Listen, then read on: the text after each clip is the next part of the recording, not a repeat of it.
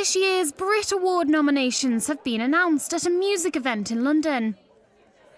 Trio Years and Years were nominated for 4 awards, including British Breakthrough Act, although they couldn't quite believe it. I'm just amazed that, I don't know what to say, because it's just... You seem really shell-shocked. Yeah, I don't know, it's such a big deal of growing up in the UK, always watching the Brits, so we might never come again.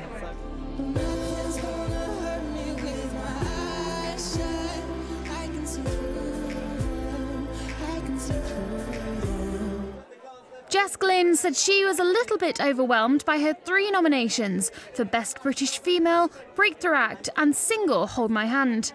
She also performed at the event.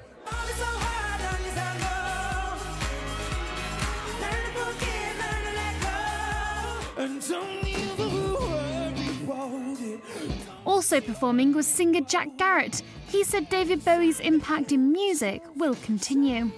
He left us with the greatest gift possible, which was just time with him.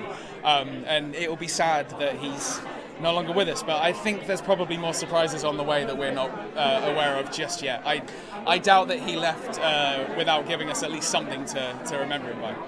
The Brits announced they will honour the late singer at the awards, which will be hosted by Ant and Dec on February 24th.